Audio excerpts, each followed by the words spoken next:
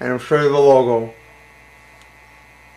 That's what the logo looks like on Windows XP Professional and Home Edition. That's the boot screen.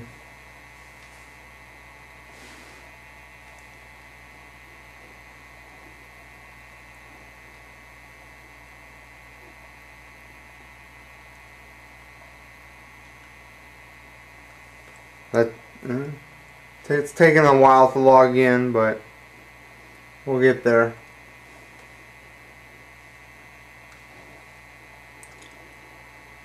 Here's the boot up screen, and it says welcome. There's the Windows environment.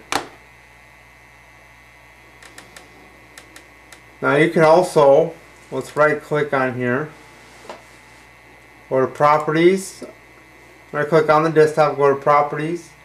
You can change the theme, and you got the classic, Windows Classic, which turns it into the original, like Windows 95 and NT in 2000. And there's the classic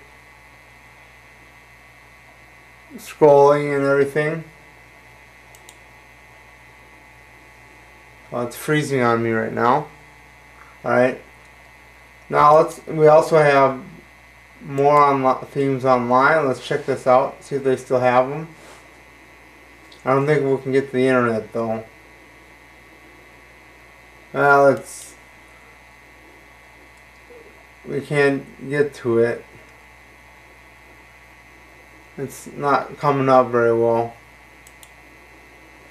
Well, we can always add themes to it. Let's go back to XP theme, if it'll let me.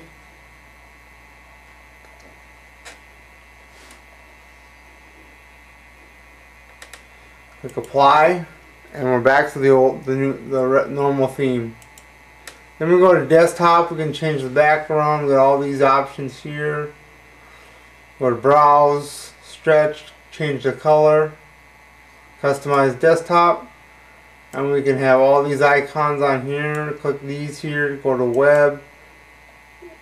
To display web page on desktop, select from the following list to add. So my current home page, you can put on there. Click new, properties, it tells you the properties, or download, and then shows you the download pages in the deep of this page. This hard disk usage to this page to, well, this says 500 kilobytes if you have it selected. You can change when this page changes, send an email to the following, and send in your email. Here you can log in, schedule, synchronize your favorites, this favorite, and you go to add. And then you can add every first day at 1:24 a.m. and then name it my scheduled updates. And here's the option for if computer is not connected when this schedule is synced, begin automatically connect to me for me. So you got those options there. Go to screensaver. You got the XP theme screensaver. Let's go to preview.